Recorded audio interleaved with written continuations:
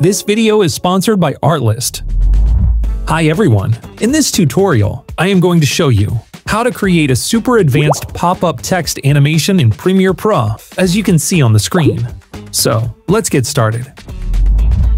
Alright, now we are inside Premiere Pro. As you can see on the timeline, I have got a text. You can type any text that you want. You can customize the text from the Essential Graphics panel. You can change the font style and font size. Also, you can change the color of your text. First of all, we have to create a new adjustment layer inside the project panel. Let's right-click on the project panel, and then select the adjustment layer. We have to accept the same settings as the sequence. Next, click on OK. Now we can drag this adjustment layer from the project panel over to the timeline and place it on top of the text layer. Now I am going to make this adjustment layer around 30 frames. Let's right-click on the adjustment layer and then click on Speed and Duration. Now, we have to make the duration value around 30 frames. As you can see, the adjustment layer is ready. Next, let's move over to the Effects panel to apply an effect. This is a transform effect. Let's drag and drop the transform effect onto the adjustment layer.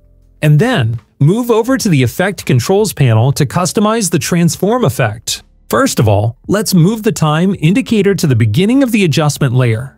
And then, we have to create some keyframes for scale parameters by clicking on this stopwatch icon. We have to change the scale value for each keyframe. You can follow the screen for perfect scale value. So, let's click on the stopwatch icon of the scale property and make the scale parameter value around 70. Next, move the time indicator 1 frame forward and make the scale parameter value around 80. Again, move the time indicator 1 frame forward and make the scale parameter value around 90. After that, let's move the time indicator 1 frame forward and make the scale parameter value around 100. In the next step, move the time indicator 1 frame forward and make the scale parameter value around 127.9.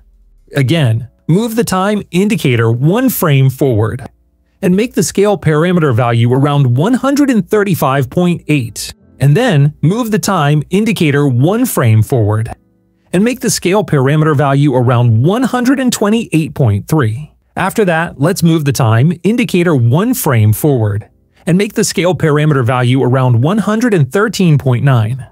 And then, move the time indicator 1 frame forward and make the scale parameter value around 100. Again, move the time indicator 1 frame forward and make the scale parameter value around 91.3. Next, move the time indicator 1 frame forward and make the scale parameter value around 88.9. After that, let's move the time indicator 1 frame forward and make the scale parameter value around 91.2. And then, move the time indicator 1 frame forward and make the scale parameter value around 95.7. In the next step, let's move the time indicator 1 frame forward and make the scale parameter value around 100. Again, move the time indicator 1 frame forward and make the scale parameter value around 102.7.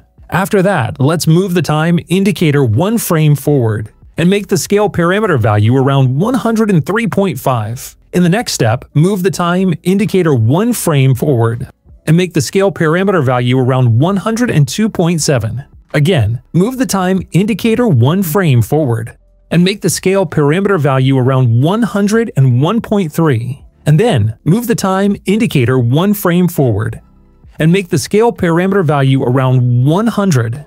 After that, let's move the time indicator 1 frame forward and make the scale parameter value around 99.2. And then, move the time indicator 1 frame forward and make the scale parameter value around 98.9. Next, move the time indicator 1 frame forward. And now, we have to make the scale parameter value around 99.1. Next, move the time indicator 1 frame forward and make the scale parameter value around 99.6. After that, let's move the time indicator 1 frame forward. And lastly, let's make the scale parameter value around 100.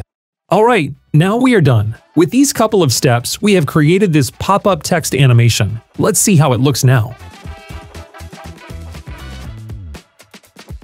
It looks great. In the last and final step, let's move the time indicator to the beginning of the adjustment layer. And then click on the stopwatch icon for the opacity property. And we have to make the opacity parameter value around 0. And then move the time indicator 3 frames forward. Now, we have to make the opacity parameter value around 100. Alright, now we are done. Let's see how it looks now. It looks great. In this way, you can create a super advanced pop-up text animation inside Premiere Pro.